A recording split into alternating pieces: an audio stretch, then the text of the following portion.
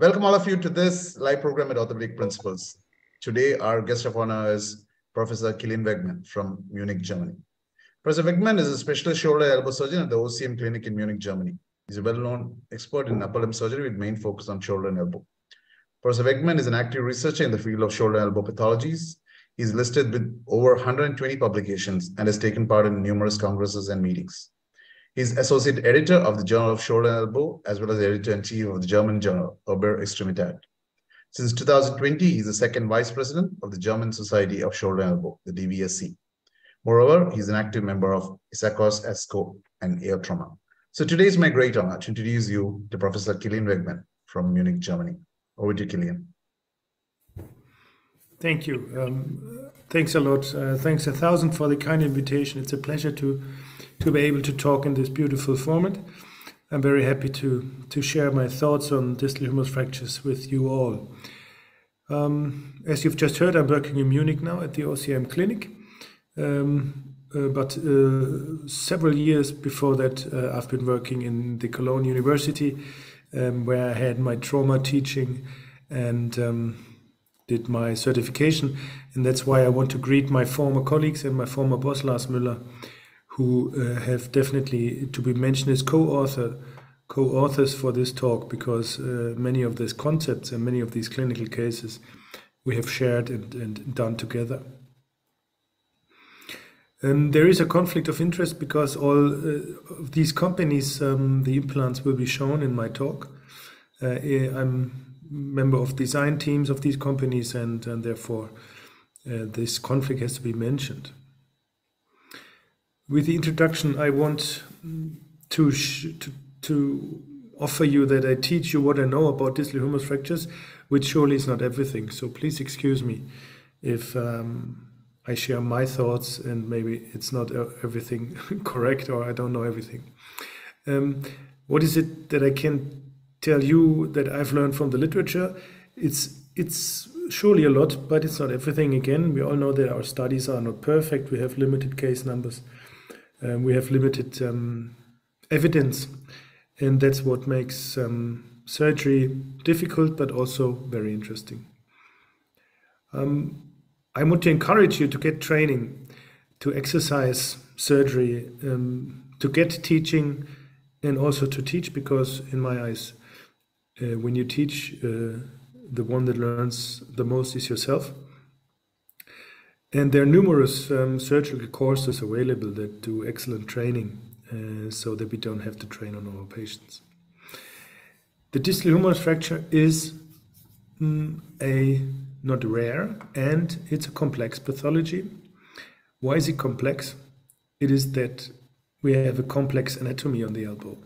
This is something that I think is very beautiful on the elbow, that it is really, really complex, because it entails three joints which are put up together in an articulatio composita, as it's called in Latin. So it's a composite joint. And in this image, you can see how, let's say, exact the congruences of the joint. And this, being the distal humerus, shows us how precise we have to be when we perform surgery on dislocated fractures, because we have to reconstruct or replace the anatomy as good as possible. And actually, going back to this slide, when we look at an X-ray, it doesn't look that complex. I think here it looks even more complex than on the X-ray. How can a trauma be generated, or how does trauma on the elbow look like? This sadly is not a distal humerus fracture, but it is a ultra slow motion video that has been done on the University of Cologne, as you can see here, of a terrible triad injury. And as we can see here, dramatic impact and changes are done onto the joint when a significant trauma hits the elbow. This 100% is also true for distal humerus fractures. And therefore, we must not only look on the things that we see in the X-ray, but also assume ligamentous injuries, maybe nerve injuries, muscle tears. This is true for any trauma that we treat. Now, when we look at the most common classification on distal humerus fractures, which is given to us from the AO, I think we can separate this slide in two segments. So this upper segment that is marked out right now are the fractures that we can treat with fixation, with reconstruction. And when we look onto this lower segment, I think in these fractures, at least in some patients, it is becoming debatable if we can fix them. In those, nobody will discuss that we can fix them. There's no prosthesis needed. However, in those, it is debatable. You can fix also these or those, the C3 ones. This is the topic of the talk. Can we fix or replace? However, that's where it is debatable. And those are a special entity in my eyes because the shear fractures in the frontal plane, they pose very specific challenges on us. So it doesn't come by accident that a smart surgeon like Doubly and the group of Graham King have brought up a specific fracture classification for these coronal shear fractures, which I think is pretty handy because it emphasizes for us how complex these fractures can be. And the problem of a coronal shear fracture is that it will influence your plate position because your screws will have to come in more in this AP or PA direction. And if there's comminution present, your fragments will be very slim, so you don't have lots of bone behind the cartilage. And that's something that definitely, or probably we all will agree, that is very difficult to treat if you have small or slim bone behind cartilage. Then it's always very difficult to fix it. And not only to fix it, but also to get it healed and keep it vital. And the patients who, as I said, there's a specific group of patients where it is even more debatable to replace the distal humerus instead of fixing it. It's the elderly patient. And we should not put all patients above 65 or 70 years into one age group, because nowadays there are people with 70 or 75 years who are active tennis players or golfers or hikers or swimmers or even surfers. So I'm not a fan of putting people into groups according to their age. But in studies, however, somehow you have to do it. We did it in this study. We checked on 30 patients above of 70 years of age. And in those, fracture fixation of the distal humerus was done. And it worked out quite well. We had pretty good results. Because I think that it's common knowledge, the elderly patients, they have weak bone for sure. And that's a problem, but also they have, they do not feel problems of their elbow that much. So if you have a loss of range of motion of 20 degrees, maybe a young patient who is working will have a very unsatisfying result, whereas a 75 or 80-year-old patient has a good result. So we should not exclude reconstruction of the distal humerus, even in the group of the elderly. Here's a case example from this study where we had a good result. Now, if you want to fix a fracture, either in an elderly or in a young patient, you should have, or it is good to have, a solid surgical technique. And I want to present to you now a concept of distal humerus fracture fixation, how I have gotten used to it. Definitely it's not the perfect technique, but I think it's a good concept for a lot of fractures. The x-rays here are from a simulated fracture in a cadaver specimen. You can see that we have a multifragmentary comminution of the joint block distally. This is a video, and I would usually start with a dorsal incision for these C-type fractures, because then I have all options to go around the condyles. I can use an olecranon osteotomy. I can use a tricep sparing or olecranon sparing approach. So the dorsal approach to the distal humerus is a universal approach. I think it's very common to do this incision for distal humerus fracture fixation. And now in this specimen, the lateral side has been dissected. First, you see here the triceps tendon, skin has been retracted. This is the olecranon. Here you see the distal humerus, here with the fossa, which is involved in the fracture. And here you see something very common in distal humerus fractures, especially with weakening bone. But you also see this in strong, let's say 50-year-old males. They have comminution on the lateral side. And why is that so? From CT studies, we know that the bone quality on the lateral side is less dense than on the medial side. And we could think about what is the reason, why is the lateral side a bit less dense? I think there are several reasons. One of them maybe is, this is something that how I look at it, however, when you take your arm in front of you, and this is the area where we do most of the motions with our arm, we take a bottle of water, for example, or anything that we do, we have a varus loading on the elbow because the pressure is going down on the arm, so we have compression on the medial side. That could be one reason that we have more mechanical loading on the medial side of the elbow. It's multifactorial for sure, but I think we have to keep in mind that the bone density is weaker on the lateral side, and also osteoporosis starts early on the lateral side than on the medial side.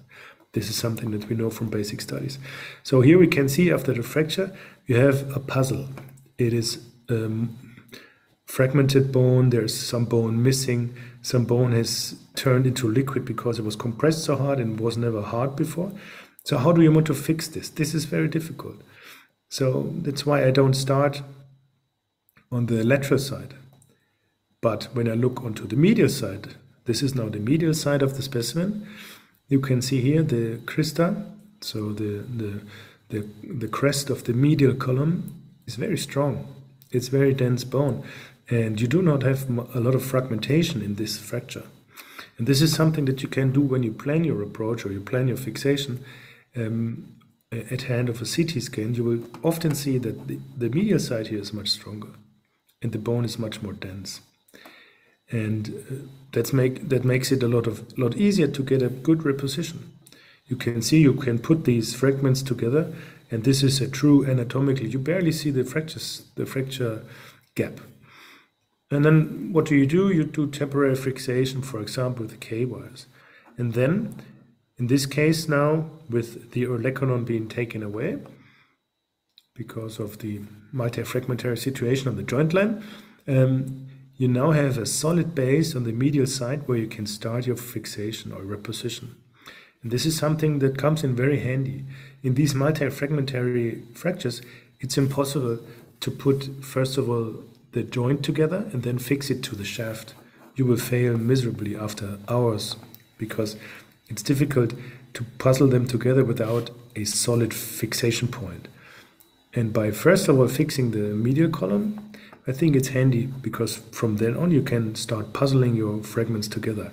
This now is a cadaver bone which has been frozen and thawed for several times, so the bone quality really is extremely bad, and this is very soft. However, this is a concept that I also use in living patients. And then you can fix everything together starting from your solid fixation point on the medial side.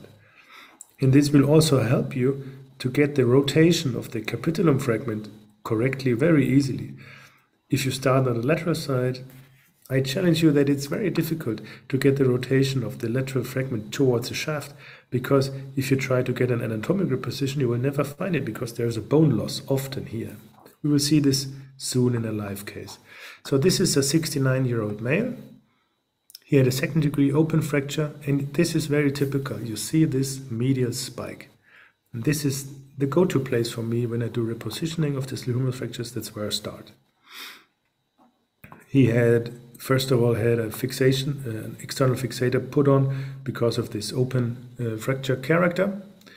Then he was sent to us, and here you can see that there is some comminution going on in the joint line. So it's not that easy. It's not very simple. And now when we start here, this is the lateral side, radial side. You can already see here, this is the joint. We will fix this without osteotomy. But what you can also already see up here, there is a gap, there is bone loss, comminution. Now switching over to the medial side, this is ulnar nerve, so medial side, you see this solid medial spike where we will be then easily able to get a first fixation.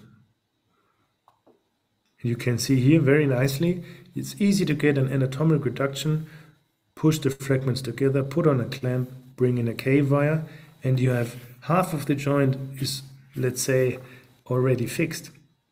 It's a starting point. This is the X-ray, final X-ray of this patient without osteotomy, and I think for this fracture, it's a good result. So, as a remark, when we have fractures, we should not always think in one way, we should think in several ways. And we should look at the fracture and ask ourselves, cannot the fracture help us in fixing it? This is a case of a technique that we call transfracture approach, where you use the fragment, you flap the fragment away, and by that you get immediate access to the distal humerus. So if we have distal humerus fractures, we do not always need an osteotomy. We can help us by using the fracture itself. Another case example, 65-year-old male, second degree open, had an ulnar nerve problem, also was initially treated with a fixator somewhere else. And we can see that he has a metaphyseal fragmentation, but also some severe joint comminution. And he also got treated nicely with double plates. We used an non-osteotomy in him. And also, again, we started medial. As you can see here, you have a large, solid medial fragment that was easily put up here, and the comminution was happening radially. And he had a favorable outcome after a year. So maybe I've shown you cases that worked out well. However, we all know that the distal humerus fracture can be pretty complicated. We have ulnar nerve problems, according to this review, from 0 to 51%, average 13%. That's a high number of a nerve complication. We have got mechanical failures up to 30%, especially in case of poor bone quality. And that's why in these cases, we've gotten over the years into thinking about elbow prosthesis, or everybody got in there into thinking that. And then stiffness, 60%. That's not surprising, but that's massive. That's something we have to tell our patients. And non-union of 10%. That's also very high. 10% is a lot. So poor bone quality is a negative risk predictor. And McKee did a beautiful study in 2009, and since then nothing comparable has come out, actually. Did a multi-center prospective RCT, where he compared fixation versus total elbow for distal humerus fractures. And he summarized that the total actually was better, and this is for elderly for sure, because he had faster surgery, less revisions, but it was small numbers, so it was 12 versus 12. If you ask a statistician, 12 versus 12 doesn't tell us a lot, but is up there the best study that we have on the topic. And ORIF versus total, Mansard's review, multi-center study, of up to 90 patients, which is, it's terrific numbers. And they looked into the results, and they also found that they had huge complications, up to 30%, 23% of revisions in several studies. So all these numbers, they show us that this is a very complicated surgery, and we have to make a good plan before we do it. And total elbow is an option, but it's not the savior, because it also is a very complicated procedure. So what is the reoperation risk after total elbow arthroplasty versus osteosynthesis? This is from 2020, it's a new study. 140 totals versus 500 fixations with a 5-year follow-up, so it's a beautiful made study. And we have to see that the total elbow patients, they were older and were more sick, let's say. They were sicker patients, which is not surprising, because nobody would want to do totals in a young patient.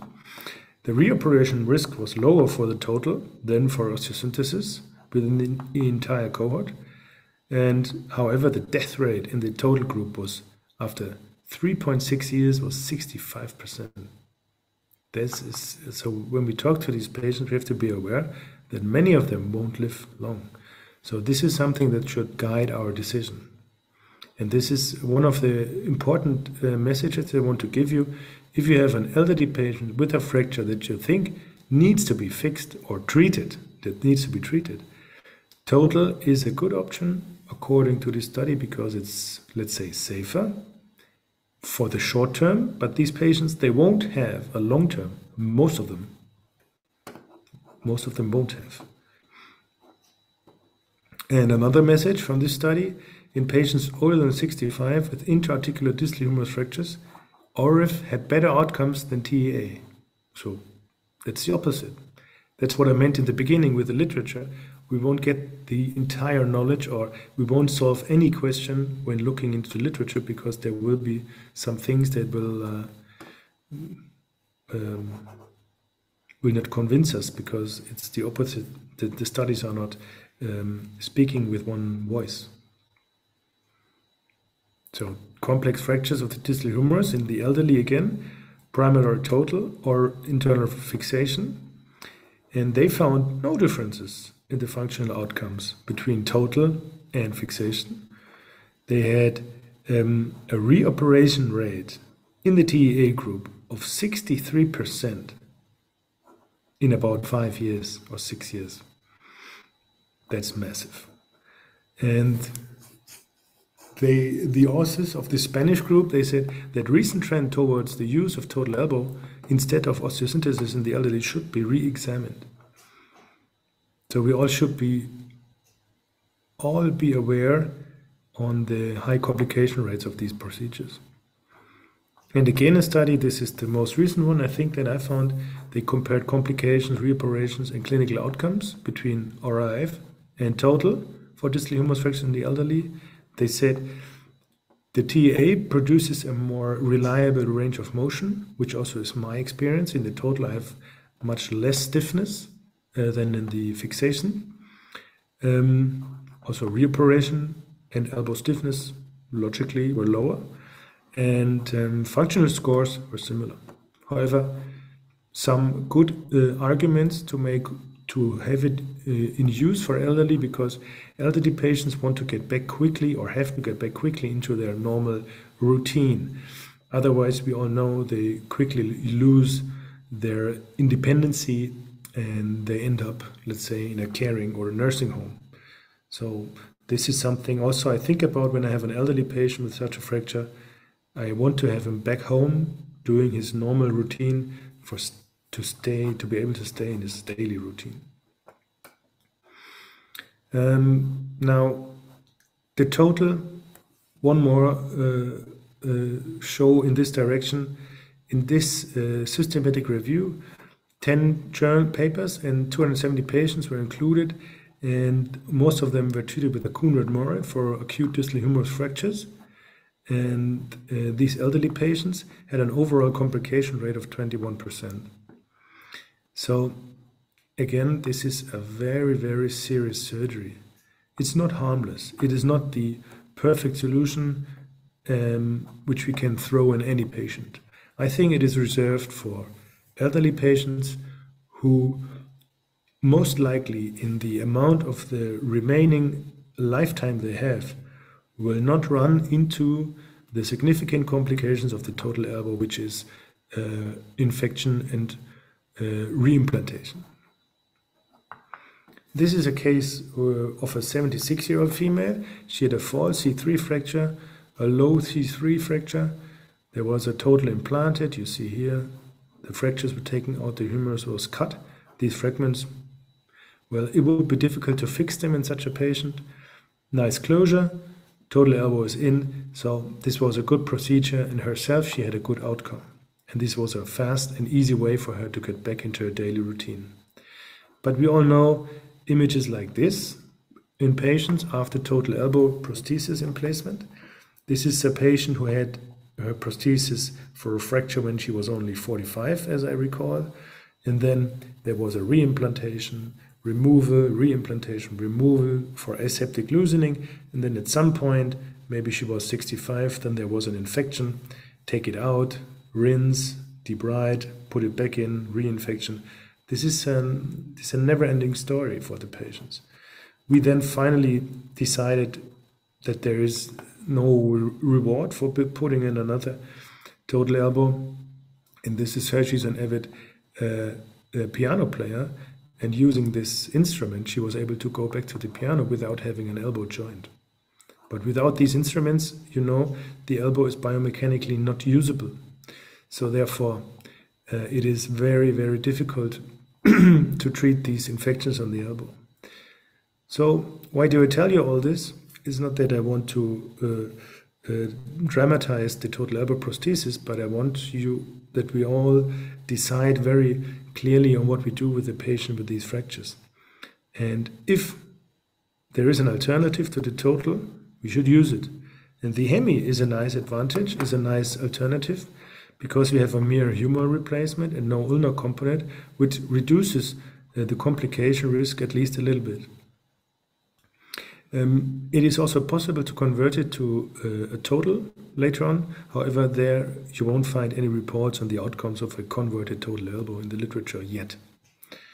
What are the disadvantages? We do not have an ulnar component, and we may have wear of the olecranon or the ulna against the hemiprosthesis. But at the moment, there are no reports that these are clinically significant. We need to have a stable elbow, or we need to be able to reconstruct a stable elbow to put in a hemi. Therefore, we need repairable, intact, or reconstructible medial lateral collateral ligaments.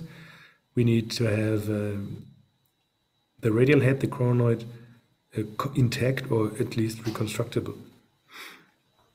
And this is how the end of a hemiprosthesis looks. It's very time consuming to reconstruct the ligaments stable to the epicondyles. Otherwise the prosthesis won't work. And the epicondyles are very, very important to have. So a hemi implantation goes quickly in the beginning, but in the end, when you want to fix the ligaments, it's getting very complicated and time consuming. And that's why we have contraindications for an hemi. If the coronoid is defect, if the radial head is gone, if we have insufficient support of the epicondyles, or if the ulna is abnormally shaped. So this is not too good because we do not have epicondyles in this case. I don't think that it's working too well on the medium to long term. What are the results on the complications of the hemi? The results overall are presented to be rather reliable and good, and complication rates to be at least a bit lower than in the total. Fatness has done a nice paper on this. They said that the results are comparable to the ORF. The maps between 70 and 90 is acceptable. And however, we only have short-term studies, so we do not know too much on the long-term outcomes of the hemi. The case example of a 58-year-old female, she had a complex distal humerus fracture in my hands. I couldn't fix it. It was too complex. And she also had an involvement of the lateral column. So we reconstructed the lateral column with a plate.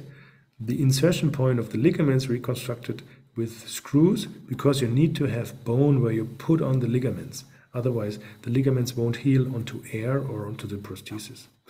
And she had a very good outcome 2 years after surgery, and she was very happy. And she was very young, 58. So rarely we have unreconstructible fractures in young patients like 58-year-olds. And in those, I think the hemi is a very good option. Here in Smith's study, he has shown young patients under 55 treated with distal humerus hemiarthroplasty, and they presented very satisfactory clinical results. This is a 65-year-old male. What would you do here? Osteosynthesis or a hemi? Well, if we don't know enough from the X-ray, we take a CT. Now, when we look at the CT, we see many, many small fragments you see here. The center of the trochlea is gone, but there is a fragment. So what do we do if we do not? We have more slides. This looks very complex. And if we take a 3D, It really is complex, but he's a very, very young patient, 65. He's a very active guy. He has a big garden and wants to cut trees with his chainsaw, and he was very, very eager to keep his bone. That's why he came to us. And we consulted him that we will undertake a fixation. We tried to fix it, but we had the hemi ready if it would not be possible. And this is a video from the surgery. When you look here, we got some nice reposition, puzzling the fragments together, but then as you can see, everything falls apart. And this for me is the only tip I can give you. If you have these many fragments that just puzzle away from each other, I don't think it's fixable. It won't work. Otherwise, I don't think that there are black and white decision makers on how to fix or not to fix. I think it is your decision. It has to be in your experience if you're able to do it. However, in him, I wasn't able to do a fixation. We put in a hemi, we got in a nice alignment, nice cementation. Here again, I put bone into the lateral column to give the lateral ligament and extensor muscles a bed to heal. Sadly, this one was a bit prominent. He couldn't feel it, however. During the follow-up, it started migrating a little bit, and I was very worried that instability would result. However, then it stayed there after 6 months, and after 18 months, he was very happy with the result. And as we do not put in ulnar component in these hemis, there is no necessity to, or the weight bearing can be done a bit more freely than with a total, because as you might know, a total elbow prosthesis is limited to 5 kilograms of weight bearing in a single event. If you do a repetitive motion, like moving stuff from left to right when you're at work or so, it's at actually 1 kilogram. And this also includes that the patients usually should not put their weight on their arm when they get out of bed or something. So this is something that is very important when you want to put in a total elbow, that you tell this to the patients. In the hemi, it's not that strict because the humeral component doesn't loosen that easily as the ulnar component, because the ulnar component doesn't have that much of bony support, as we all know. That's why the aseptic loosening is significantly more often happening in the ulnar. And now I want to close my my talk with a summary. I think that unreconstructible fractures in the young patients are not common. And in young patients, I don't mean a certain age. I mean patients with a good biology, who have an active way of living, and who have a relevant time ahead of them that we think they will live through. And in those patients, we should try to prevent replacement in fracture surgery. And the general principle should be that we have to preserve bone stock as long as we can, especially on the elbow where we have so little bone stock compared to other joints. And if we have to replace, we should evaluate if we can use a hemi, because the hemi has clear theoretical advantages over the total. We have many black spots in the long-term outcome of the hemi. However, the medium-term outcomes are favorable. All the studies also on hemi, but everything in elbow surgery has some small numbers, so we do not have the full truth yet. So I want to close and thank you very much for listening. Thank you, Kilian, for this very comprehensive presentation. Kilian, you can stop sharing actually. Yes. Thank you, Kilian, for this very comprehensive presentation on distal humerus fix versus replace. A few questions, Kilian. Kilian, I looked at some of the papers, and especially you've shown the one by Erica Colleen from this part of the world, Asia, and they looked at what are the factors that affect the total elbow. For example, does the triceps approach, triceps on, triceps off, tricep reflecting, do they approach, do they affect the outcome? So in regards of the total elbow or fracture per se? Total elbow, it does for sure, because the triceps is the very important extensor mechanism of the elbow. It's also an important stabilizer. And when I was initially taught doing total elbows, we did triceps. We took down the triceps from the olecranon, like in the Quent approach, where you dissect the triceps away from the olecranon. It gives you a beautiful overview, but the triceps is weakened, and you have to fix it back onto the olecranon, and this will weaken the triceps, and it is a clear source for complications. So we have then switched several years ago to use the lateral para-olecranon approach from Graham King, which I think is perfect for. Also, you can use it for complex fractures if you want to dislocate the joint, but for the total elbow, it's excellent. And this completely preserves the triceps. So you go medially and laterally of the triceps, and then you dislocate the joint. This is something that is very helpful, and I think definitely the approach influences the outcome of the total elbow. Thank you, Kilian. And what about the kind of prosthesis, linked versus unlinked? There's again a lot of debate on the mechanical stability. So what is your preference?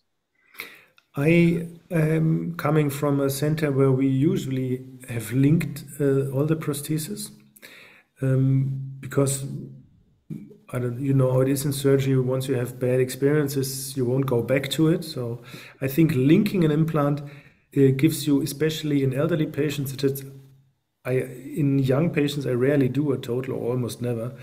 In those, if I have to replace, as I said, I do a hemi, I fix the ligaments, and thereby I have a stable joint. And in the elderly patients, I often are not sure if they have the biological capacity to get the ligaments healed back together. And that's why I tend to do a total in those then, and especially in fractures, if I do a total for fracture in the elderly, I link it, because then I trust the linkage mechanism of the prosthesis more than the biological healing.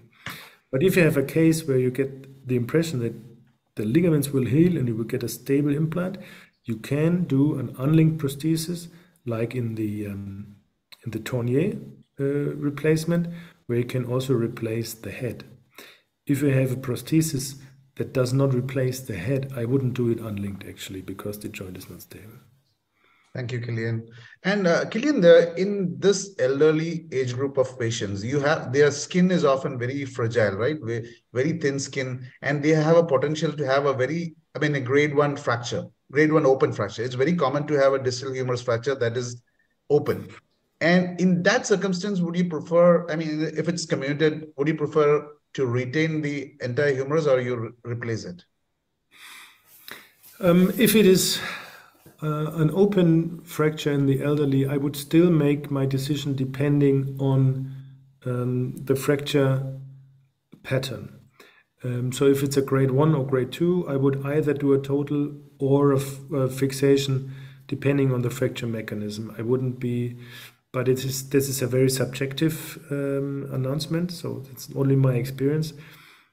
I wouldn't have an increased, let's say, fear of an infection only because it was open. So if that answers your question. Thank you, Kilian. Yes, it answers, definitely. Thank you, Kilian. We are also joined by Loy. Loy Al-Khatib is an orthopedic surgeon based in Dubai. Loy, your questions to Kilian, please. Hi, good evening, guys. Thanks, Professor Wegmann, for the nice presentation. Actually, I would like to take the chance and send a thank you message to my senior mentor, Dr. Daberly, who was my mentor during my fellowship in Canada, Winnipeg. One of the questions for you, Prof. Wegmann, regarding the bone loss. The distal, if you've managed to secure the medial and lateral column and still the bone loss in the middle, how do you approach this bone loss? Would you ignore it and proceed with the fixation, or just move to the plan B, which is a replacement? What do you think about that? So in the center, we have the fossa, and then we have the trochlea, right? And if I have bone loss in the fossa, I don't mind, because the fossa has been shown not to be of biomechanical relevance. If I have bone loss in the trochlea, this is a severe problem if it's not fixable. I can recall a case in a younger patient where we put in then a bone graft where did we take it from? Maybe the iliac crest. We put in a chip in the middle, because if you make the trochlea too narrow, it's not going to work, because the olecranon is not going to be fitting anymore. The congruency is going to be lost. This was a rare case. I think in most patients you won't have that problem. You will often have the problem in the fossa. That I don't mind. There can be a big hole, like in outer bridge Kashiwagi procedure, where you produce a hole in the humerus. And there's a biomechanical study that has shown that if you produce this big hole in outer bridge Kashiwagi, it doesn't influence stability. So I wouldn't mind too much in fracture fixation for the fossa. The trochlea has to have some contact that it doesn't collapse. The same goes for the capitulum, exactly. The other one, in patients they are smoker, diabetic, and you do an olecranon osteotomy, and there's a big chance of non-union in these guys. What's the best way to fix the osteotomy? Would you still go for the K-wise or the tension band, or would you choose a plate for the better compression, or would you use a single intramedullary screw? What do you think about that? Yeah, so I'm very biased, because I'm an elbow surgeon for like all of my career, and I think I've done quite some cases, but I've never done a circular fixation of the olecranon. I've never been taught. I couldn't do it. I've taken many out, but I've never put one in. So I've always been taught to use plates, and we have used these double plates from Mid-Artis, which are very low profile, and they have many advantages. However, they're very costly. They're expensive compared to cerclage. So, but I have to admit, I have never done one. And I really like the advantage of these low profile plates, because if everything is fine, you don't need to remove them. And you don't force your patient into a second surgery. If you have a cerclage, often you have to take it out because the wires are sticking out, they are migrating, they feel it under the skin, and the double plates are hidden below the anchor-nears and the flexor carpi ulnaris, and you can't feel them, they're gone. So I think this is a beautiful solution. And how I do it when I do a fracture fixation, I have the patient positioned, I put the plates on the olecranon, I drill one screw up, one down, and then I take him off, and then I do the osteotomy. Because in the end of the surgery, it's easy to put on, because we're all tired after distal humerus fixation, and then you only have to throw the plates on. I have done the intramedullary screw several times. What I didn't like, and why I stopped using it, the screw is straight, but the olecranon is not. And this can give you some sharing, and this might lead to a shift in your reposition of the olecranon. So there also I would recommend to bring in the screw first, take it out, and then do the osteotomy. That will reduce the sharing. But mainly awesome. I do these double plates. So what's your cutoff to do the osteotomy? Would you do it in every case, or just in cases of the comminuted interarticular fracture? What do you think about that? I have been consulted otherwise, but still I do it the way that I try to fix it without the osteotomy. And then if I feel that I fail, after I try to be patient, because I want to prevent it. But in the complex cases like a real C3, I think it's very okay to do the osteotomy right away. In the C1 or C2, you can try to do it without. And there are tricks to go around the epicondyles and do some minor dislocation movements that you can prevent an osteotomy. But osteotomy rarely is the biggest problem. Mostly the biggest problem in these fractures is the fracture itself.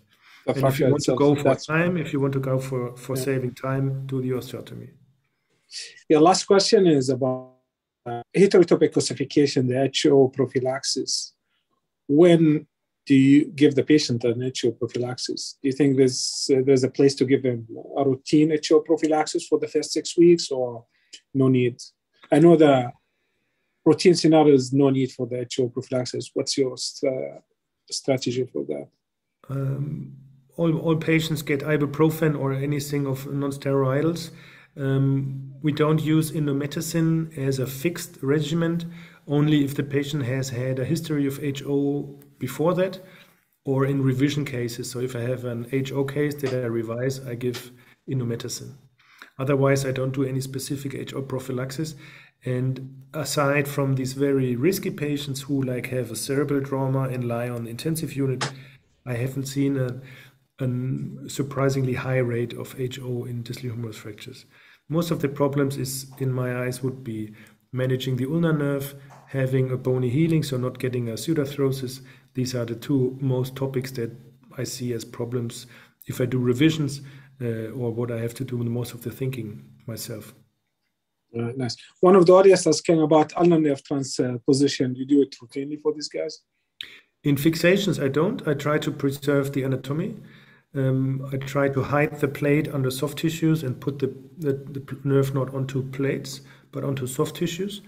And I check if the nerve is stable in the end of the surgery throughout the whole range of motion. If I flex and then always subluxes ventrally, this is something where I consider fixation, transposition, sorry.